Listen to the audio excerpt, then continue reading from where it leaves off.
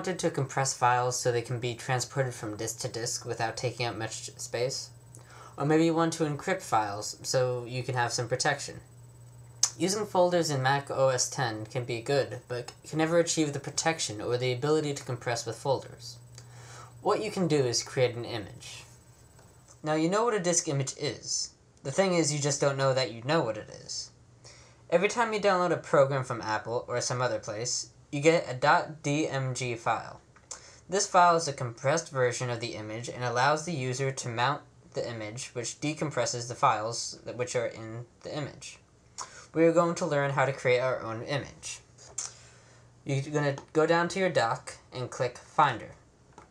This opens up a window, and you go to the Applications folder.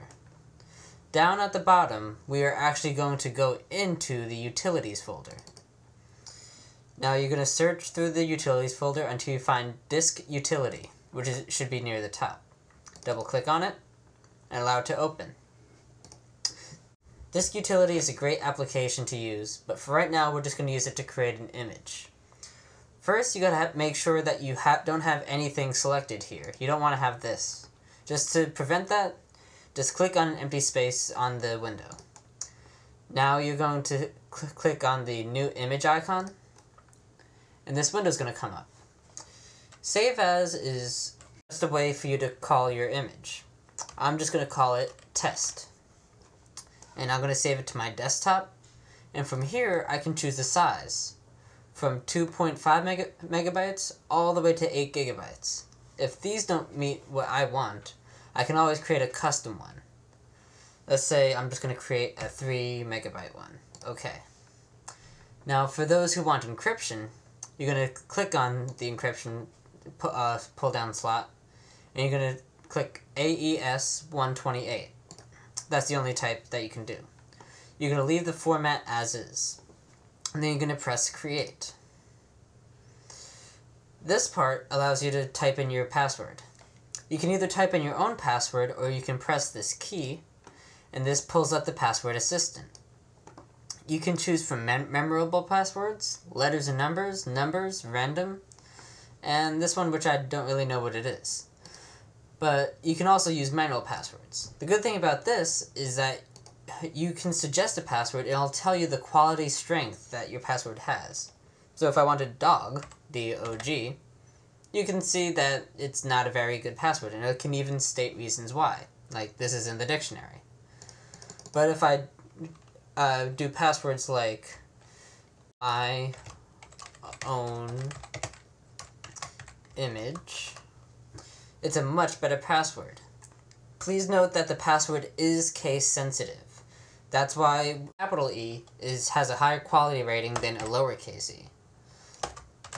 If you forget your password or are unable to type it correctly, there is nothing that you can do to get your image back. So for right now, we're just going to do a simple password, test, T-E-S-T, and I'm going to verify that. Test. One thing you want to do is uncheck this box. Otherwise, anybody can get to your password by going to your keychain. This will defeat the purpose of the encryption. You're going to press OK. And the drive has been mounted and attached. Right here is the image. This will just act like a folder. You can place whatever you want. This is a picture that I'm going to hide from my brother. I don't want to necessarily delete it because it's kind of a cool picture, but I don't want Brian to see it. So I'm going to click and drag the image over here, and now it snaps into place just like a folder. Now, if I want to take this image, I mount the drive by clicking this eject button here, and now all I have is this, the test.dmg. If I ever want to get this back, I simply double click and it prompts me to enter my password. And I'm going to type in test, all lowercase. Make sure this box is unchecked and click OK. Now it's mounted again, we click, and we can view our picture. This is a very useful way to compress files for transport and to encrypt important information, as well as personal files. Anything that can go into a folder can go into an image. This is especially useful because you can customize how much disk space this can hold. Just think of it as a virtual hard drive. One thing that I need to stress is that this is a case-sensitive password if you choose to use a password.